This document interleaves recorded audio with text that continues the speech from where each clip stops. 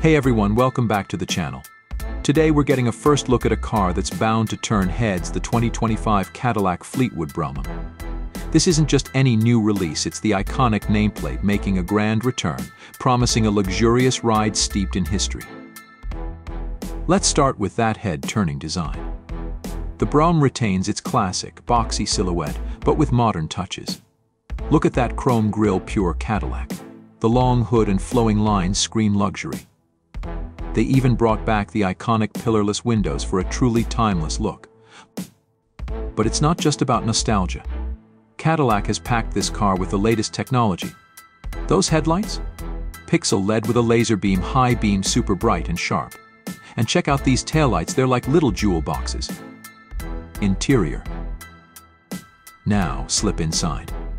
The interior is pure opulence. Plush leather seats, real wood accents, and all the tech you could ask for.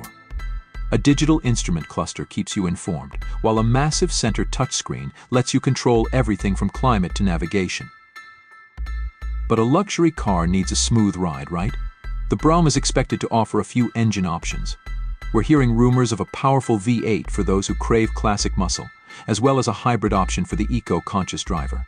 No official details yet, but whispers suggest it'll be a quiet, powerful ride no matter what you choose. The exterior. So, what makes the Brahma truly special? It's the perfect blend of old and new. You get the timeless design and classic luxury that made the Fleetwood famous, combined with cutting-edge tech and modern performance. This isn't just a car, it's a statement piece. It says you appreciate history, but also embrace the future. Of course, with a car like this, you can expect a hefty price tag. But for those who can afford it, the 2025 Cadillac Fleetwood Brahma is more than just a car, it's a rolling piece of automotive history reborn. What do you think of the Brahma's return? Let us know in the comments below.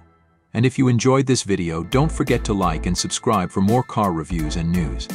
Until next time, happy driving.